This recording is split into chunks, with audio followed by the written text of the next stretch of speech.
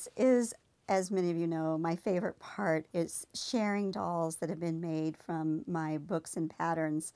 I love this, and I love it when you all send me pictures as well, and I like to post many of them on my blog when I can. This doll is done by Lana Russick.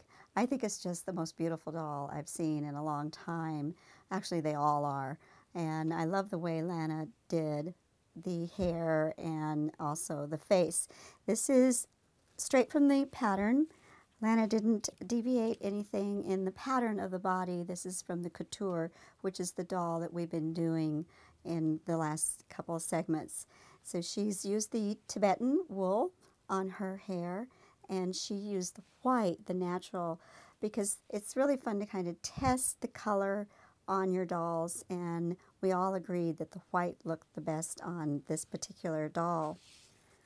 And this doll is done again by Sydney Cooper. I showed one of her other dolls earlier, but I just love what Sydney has done. She reduced the pattern. Same doll. Let me put Lana's up, and you can see how much Sydney reduced the pattern of this doll from the couture book. And she's used the Tibetan wool as well, but she has put some hairspray in it to kind of stiffen it, to get it into the shape that she wanted. So you can see how you can change the Tibetan or any of the wools and mohairs that you want. You can just change it. You can even put some wire in there and wrap it around to make it look like it's windblown or whatever.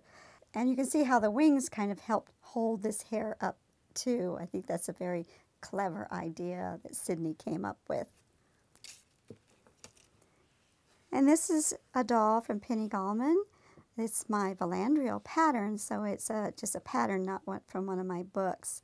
And she has used a fun wool, which is crimped, and you can get this in, it comes in it's called roving, and I love that it's crimped, and she's just pulled sections away from the roving and hand sewn it to the doll's head.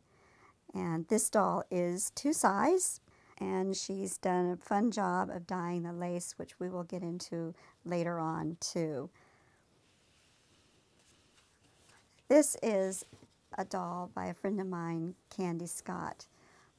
She has reduced the pattern from the first book. This is the beginning doll body and then the more advanced face. Candy also has elongated the nose. You can see how the nose is a little longer than my dolls. And she has used a yarn, or wool as they call it in some areas. This comes on a skein, and it's really fun.